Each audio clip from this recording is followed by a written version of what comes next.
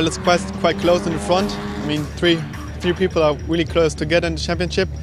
And for me, I just want to drive all races, maybe win both races, and then I see where I end. I think it's mostly important just to think about these two races, because the championship is, of course, still open, but it's not up in my hands anymore. So have to do two good races, hopefully be in the podium for both of them, and yeah, finish good. That's just the important thing now. If we write the worst scenario, I can be third, but I have to not finish two races.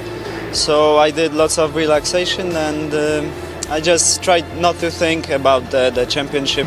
Of course, it would be the greatest thing to win two last races without taking any extra risk.